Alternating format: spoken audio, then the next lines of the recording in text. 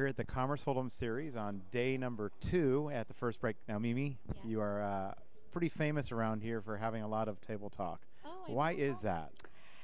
I like people, and I like to surround with people, and I don't know. I just enjoy poker, and I just me. I guess I got personality, and I do. I just like to talk to people, and I have a big heart, and I do give people a break, but which I shouldn't. But I do like people. I like to surround with people. I'm the Yep. kind of people. All right. You also like to bust people. You are at 130,000, which is about 50,000 over average right now. At the end of day number 1, you were thinking that you were going to bust out and try to re-enter. And now you're probably up near the chip lead somewhere. How does that feel? Oh, that feel great. That feel great. Oh my God.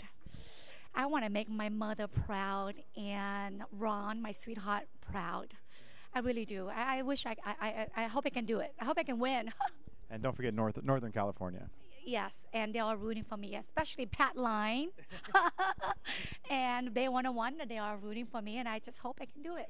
All right, Mimi. Well, good luck to you. You're doing quite well so far. We're down to 60 players, and we'll be back to you. We'll talk to you later. Thank you. Thank you.